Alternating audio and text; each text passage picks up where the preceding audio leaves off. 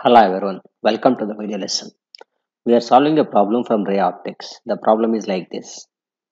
A rod of length 10 cm lies along the principal axis of a concave mirror. Let us try to draw what's the meaning of that. This is a concave mirror.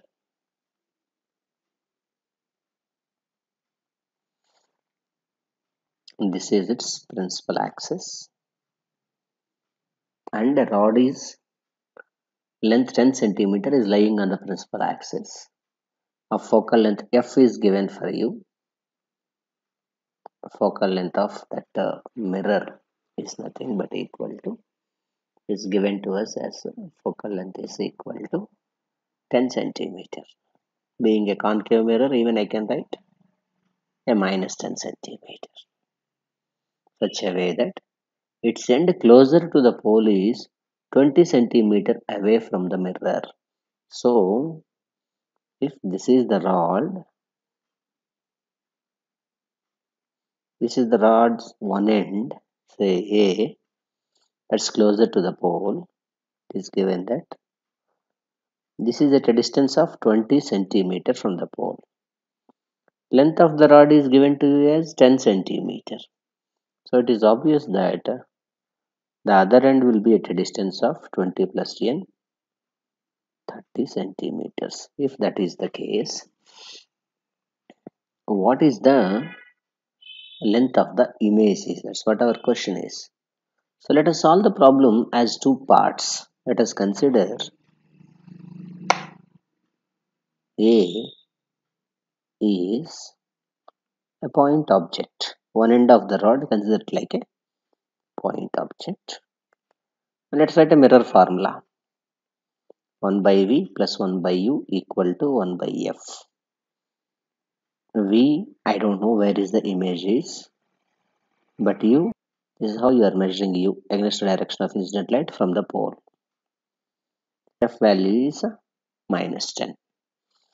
Given data, that implies 1 by V equal to minus 1 by 10 plus 1 by 20. 20 is the LCM, minus 2 plus 1, minus 1 by 20. That implies V is equal to minus 20 centimeter. That means the image of A is at a distance of minus 20 centimeter. That is nothing but the object distance itself. That means what?